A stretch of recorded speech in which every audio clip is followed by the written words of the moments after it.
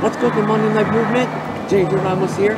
Welcome back to my channel and welcome again to Advocacy Friday. Well, different location but same show. Don't worry. So, we're going to be pulling out another blog post of mine this week, and we're going to expand on that to the best of our abilities, of course. And after that, on to the objection of the week. Okay? I just got reacquainted with this blog post of mine yesterday. Okay? As of this recording, okay? It's entitled The Exclusive Club Mentality. Okay? Now, for those of you who have been familiar with my blog for some time now, or who have been followers of the blog since 2015, okay? I'm sure you remember this blog. Now, here's the backstory on it. Me and a former Film Life colleague of mine bumped into each other at a fast food restaurant dun na sa labasan ng Pasita. Okay? Usual pleasantries, okay? While we were waiting in line for our turns to order. Okay? Usual pleasantries, the usual amenities, okay? At that point, medyo nakalata ko na siya. Okay? So I asked her, what's your business now? Okay? I was already into network marketing. I went back into network marketing at the time, and she was still with Film Life. Now, she answered my question with another question. Okay? Ang tanong niya, pwede mo humingi ng referral sa'yo, Jason? Now, I'm not JJ Ramos at the time yet, okay? So, Jason ang tawag sa akin ng mga colleagues ko. Pwede mo humingi ng referral sa'yo, Jason? I said, ha? At that point in time, that was 2015, okay? A few days before I wrote the actual blog post. Okay? That was a few days before I wrote the actual blog post. I've been disconnected with Film Life for since probably 2004, 2005. So that's a good 10 years. Okay, that's a good 10 years. But I graciously told her this. Mare, okay, kasi medyo kaedad ko na siya. Mare, hindi pwede. Now she asked me why, and I graciously answered her, "You're not part of my team. You're not part of my team. So why should I bother giving you referrals? Eh magkaiba na tayo ng kumpanya." Although I am into I've been back into network marketing at that time. Okay, she's into field sales kasi Film Life siya. So that's what I told her. Okay, then we went our separate ways. I never saw her again, actually. So, moral lesson there is this: do not let other people pick your brain for free. Okay? That incident or that adventure was my very first experience on not to. Mommy's calling. It's actually my first lesson on how to put my foot down. Okay? I look back at it now, I felt it was the right decision to make, because right there and then, okay, I had the in the immortal words of WWE legend Mick Foley, testicular fortitude. Okay, at that moment I developed the testicular fortitude to do so. Okay, I would not let other network marketers or even direct sellers pick my brain for free these days. I wouldn't let them do that. Why? Because unless you're a member of my team, of my group, okay, pagka-grupo kita, okay, if you're under my direct group, or if you're a client of mine, sure. Okay, sure. I will give you referrals. And it's also a way of protecting your contacts from, well, from salesmen or marketers that use high pressure or underhanded sales tactics. You know what? You guys know what I mean if you're into sales right now. So you're, in a way, you're also protecting your contacts of such practices. As much as possible, if you are to give someone referrals, they should be a member of your group. Excuse me. They should also be a member, or they could also be one of your client base. Okay? A member of your client base. At least you already know what kind of prospect they can be. So pwede mo na ibigay. Pwede mo nang i-refer yung mga contacts mo sa kanila. Alright? That's one of the biggest lessons I have learned. Okay? Maintain an exclusive club mentality always. Okay? Always, at all times. Well, now that we're over and done with that, on to the objection of the week. But first, a word from our sponsors.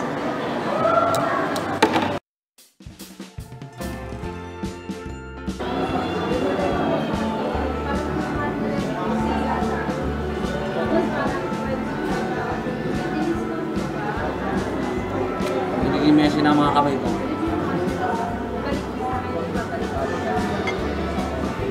Looks like on a rainy day.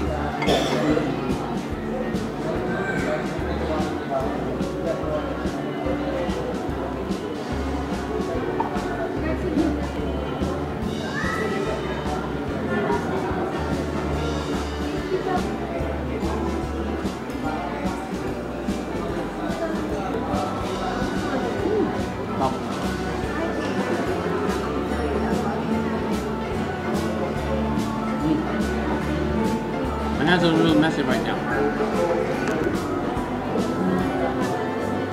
So after hearty snack, here at Coffee Bean and Tea Leaf South Putsmon, I'm gonna use this.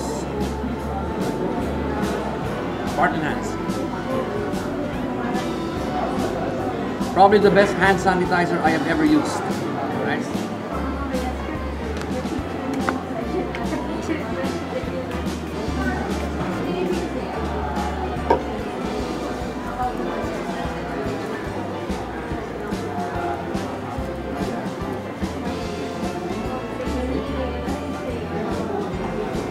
Zero messiness, all natural ingredients, perfect just for me. Now, if you want yours, head on over to the link below,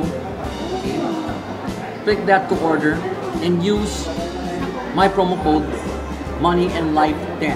You probably see it right now in the subtitles. Okay? Remember the code Money and Life 10. Okay?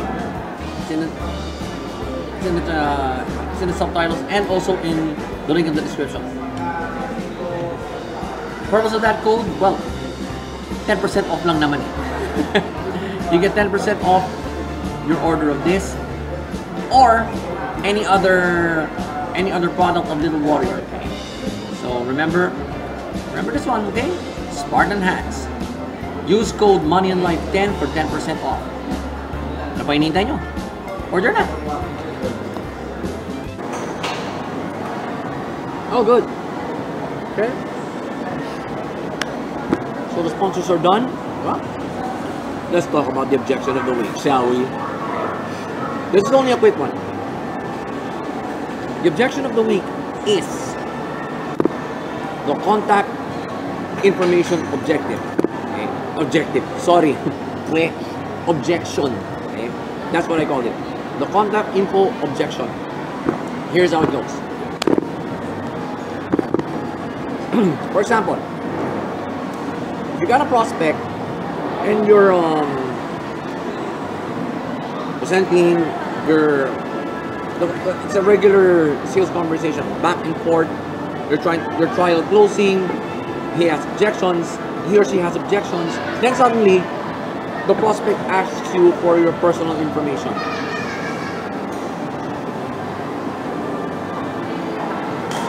You think it's not an objection?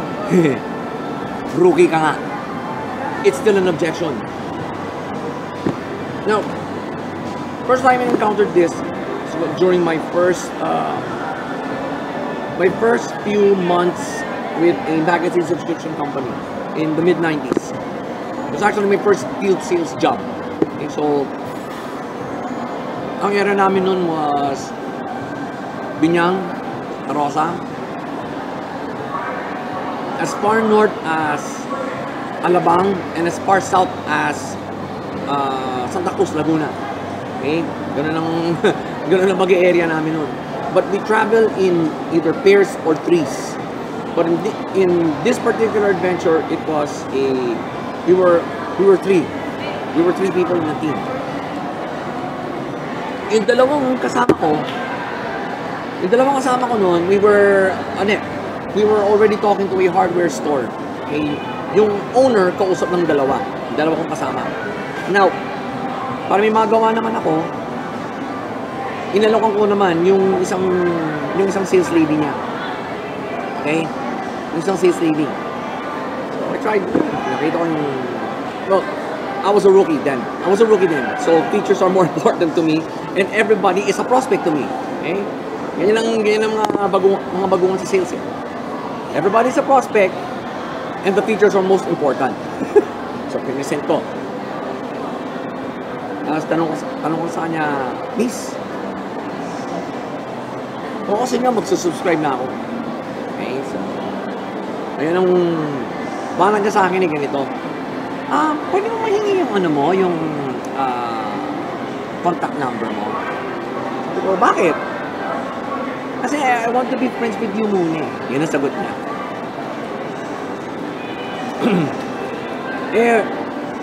The biggest thing on my mind back then was to make a sale. Okay? I was already probably 10 days in. Wala pa akong benta. I need to have an icebreaker. Yung tinatawag namin. I needed to have an icebreaker. So, well, bilang baguhan, I just walked away from the transaction. I just walked away from the transaction. If I look back at it now, I would have done it differently. Okay? Instead of walking away, I would have struck a deal. Okay? Here's the kind of deal that I would strike when someone asks for my personal information. Miss, sige, bigay ko sa inyo yung phone number ko. Pero may kapalit. Okay? If you give me at least 3 of your friends' numbers, here, I'll give you mine. Now, for that kind of response, first and foremost, you have to remove yourself from the sale. Okay? This is what I've learned over the years, even in network marketing. Step number 1 always is to remove yourself from the transaction. So, okay lang kung hindi niya tatanggapin yung deal mo para makuha niya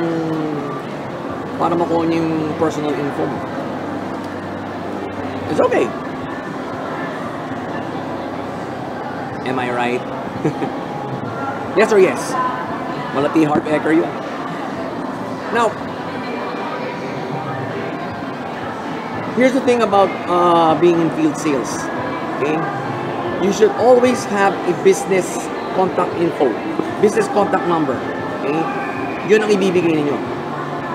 Do not, okay, I repeat, do not give your personal number to anybody, most especially the prospect. It's for your own safety. Trust me. So, that's about it. Okay? That's about it. That's the objection for this week. If you found value in this, well, let me know by hitting the comments section. Okay? Leave your comments there. Now, if you find absolute value in my channel, well, you know the drill. Yeah. Hit my logo to subscribe, hit the bell, and comment with done. Yun na naman ang gagawin niya.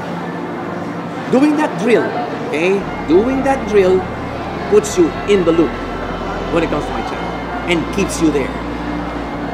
Tandaan niya yan. Thank you guys for watching it all. And I'll see you in the next episode. Maraming salamat, Money in Life Movement.